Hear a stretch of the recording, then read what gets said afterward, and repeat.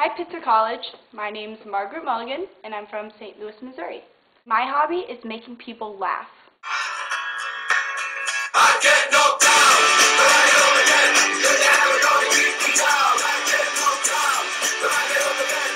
You're never gonna keep me down. For me, laughter is one of the best sounds I can hear.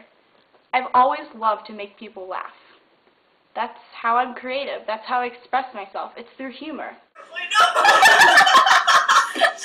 I channel my creativity through coming up with new jokes, and I do really funny voices. Well, hello there, sonny boy. You should accept Margaret to Pitzer College. Hey, how are you today? You really think you should accept Margaret into Pitzer College? Hey, how about it? Come on. How you doing, you old bloke? What's this I hear about Margaret Mulligan not getting accepted into college? Hi, I'm Ralph Wiggums. I'm not afraid to be loud. When people are down, I like to make them laugh. I like to be weird. I'm loud, proud, and I'm really outgoing. But that's just who I am. When it came to officer elections for class secretary, I got a little bit creative in my posters. I expressed my creative humor through designing these posters. I wanted them to be something different. I wanted the average student walking to math class to stop and take a look at them and notice me as a candidate in the election. And I ended up winning. Some people think I'm a little bit crazy.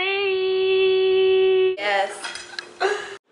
Yeah, I'd never seen something like that. I was browsing through some YouTube videos, trying to get some ideas. I just carved one myself. I'm just a simple man. I don't ask for much. I'm real simple.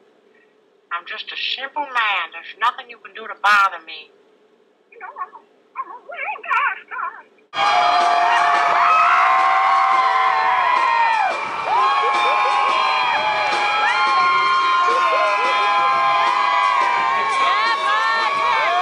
Jump down, turn around, shake it on a Saturday night.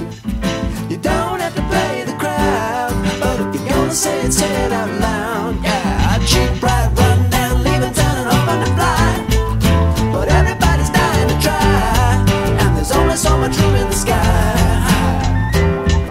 This love is gonna move you like a wind chime, gonna toss you like the ocean till you're mine on mine. There's a bright light.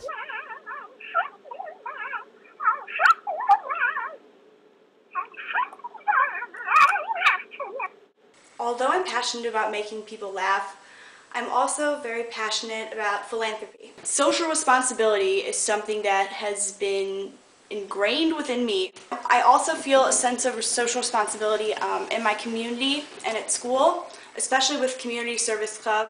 We do things like babysit children who at the family center up the street. We are always doing canned food drives throughout the year. I'm always scattering posters around my school advertising this canned food drive or this coat drive because I feel like it is so important that as someone who is fortunate enough to have food and clothes, that it's only my responsibility and my duty to give back to those in my community, and this internal drive that I have to make a change in the world. For me, social responsibility doesn't stop at just caring about a cause. It also is about sticking with a cause.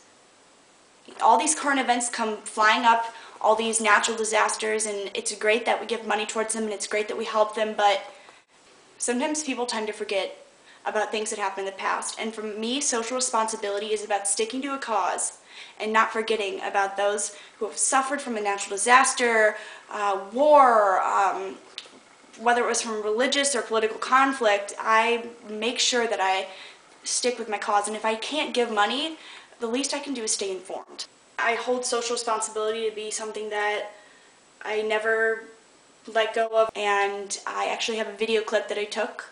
I did a blog sharing my thoughts on how, as teenagers, we can help Haiti. You know, I heard about what was going on in Haiti and what happened, and immediately I wanted to do something. And living in the middle of the country, it's hard to change something that's happening, thousands of miles away. But some things that you can do would be to text Haiti to 90999 on your cell phone. And what that does is it donates $10 to the Red Cross. There was a girl who was 15 who I felt a personal connection with because we're the same age, and she was stuck under a giant slab of concrete and had to listen to death around her. And she told herself that she wasn't going to die and that she was going to stay strong, and the fact that she did that is completely amazing because so many people would have just given up. Right now, figuring out what people need is impossible because they need everything, and 80% of the country was already impoverished. So remember to stay informed and keep all the families of everyone in the world who's there now and everyone who has lost someone or who is looking for someone that they love or looking for someone that they can help save. Please keep them in your prayers and please think about them.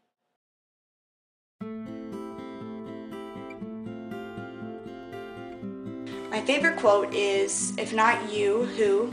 If not now, when?" I heard the quote a couple years ago, and it's something that I wake up thinking about. If we don't do something now, when is it going to get done? The moment is now. The moment has always been now for change. It's not just because we're on the brink of a global warming crisis or because of all the famine and the drought. It's not because of that.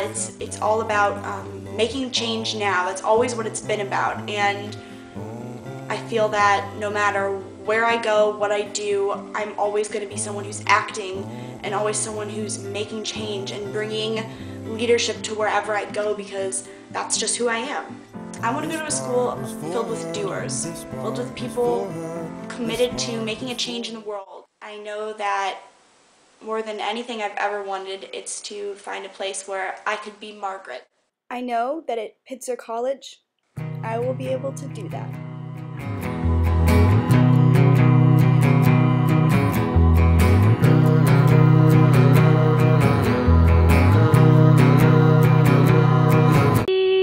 No, you don't want to put that in. Yes, I do. I want That them looks to. horrible. I want them to know I am. Are you gonna edit this outgoing. stuff out? Yes, I'm gonna edit some of it.